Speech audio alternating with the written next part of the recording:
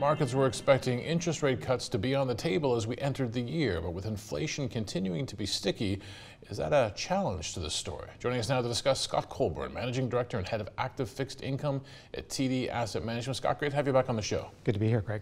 We're not that deep into 2024 yet, Nope. so it's really hard to say how everything is going to play out, but we did have expectations entering the year. And as I take a look at the economic data that keeps coming out, particularly south of the border, resilience keeps springing to mind. Is this going to be a challenge in terms of the narrative we're hoping, I think, might come to pass this year?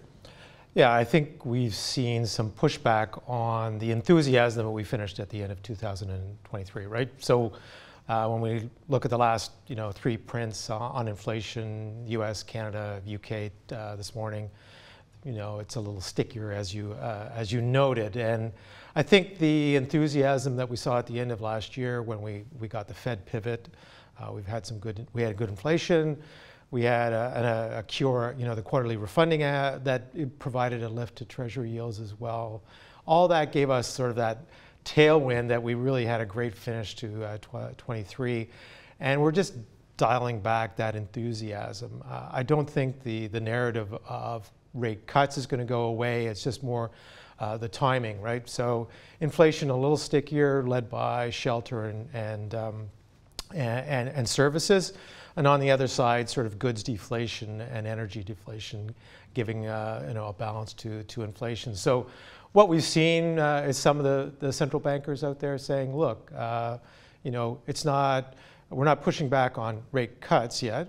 In fact, both the Fed and the ECB, you've seen acknowledgements of rate cuts this year, but maybe it's the timing. And so we've gone from a 85% chance of a cut in March to maybe now a 50% chance of a cut, which, given the probabilities and distributions, that seems like a fair handicap. I don't think they'll cut in March personally, but I think that is just the dialing back of the enthusiasm, and we're seeing that as you noted. Bond yields are up over the last few sessions, and it's just taking back that enthusiasm. But I do think we're going to have rate cuts this year for sure. Global growth ex-US is meh at best. You've got energy prices pretty, lackluster. If you look at the inflation swaps market, which is something we can actually trade inflation on a month-to-month basis, it says you're going to see core inflation around 2.5% by the second half of this year. I think when you think of the Fed and the reaction function, it's not going to wait until it gets to 2% before it cuts. So it just has to feel we will get there. We're on that path, and we're more confident. And the recent data just sort of it dials back the recent cuts. The last, most recent fresh piece of data, we've said, I'll find a million ways to say it, it landed today. It was retail sales. I never know how to take the December number, because I know personally I might head into the holiday season saying fiscal discipline, blah, blah, blah, but it's the holidays. You end up opening the wallet, and when you take a look at how much you spent, you go, whoa. But it was a resilient number. Is it surprising that the U.S. consumer in particular has been able to look at higher borrowing costs, look at an uncertain economy, and say, hey, I'm just going to keep on spending? Yeah, it's been a consistent theme, right, through 23. And so to the extent that it continues at the margin, that the U.S. consumer surprises us a bit, I guess we shouldn't be surprised. But I think, broadly speaking, the weight of global growth, will weigh on inflation. And I think that, we'll probably see U.S. growth, and that data is consistent with that. But perhaps reflecting what was priced into the market, that's why you're getting a pushback in yields that, maybe we expected a lot softer growth, and it's just a pushback against expectations. Now, when it comes to fixed income investing, of course, people have an idea about interest rate cuts on the horizon, when they might come, what it could mean for their fixed income portfolios, but also the fact that we're seeing these yields still at fairly high levels. You put all of this together, what does it actually mean for fixed income this year? I think it's a great year, right? I mean, you're talking, depending on where you are investing in the yield curve, right? Or what type of solution you have, 4.5% to 5.5% or 6% all-in yields. Sometimes you take it with duration, sometimes you take it without. If you take it with duration, I believe that you're going to see maybe another 50 basis points rally over the course at some point this year, and so that gives you another couple percent in terms of a total return. So you could have high single-digit returns in fixed income.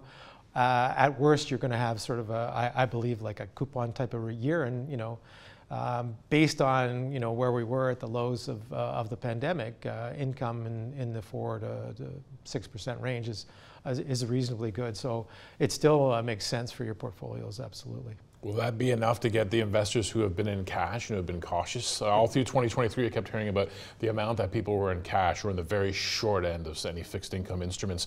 A little more, perhaps, courage to step in a more profound way. Yeah, I think that that cash will eventually go to other places when when they're nudged. And when are they going to get nudged is when they see central banks ultimately cutting. So maybe we've got another a third of the year to go through before we get to a significant movement out of cash. But for the time being, whether it's cash or short corporates or a long duration asset, there's home for fixed income investors this year.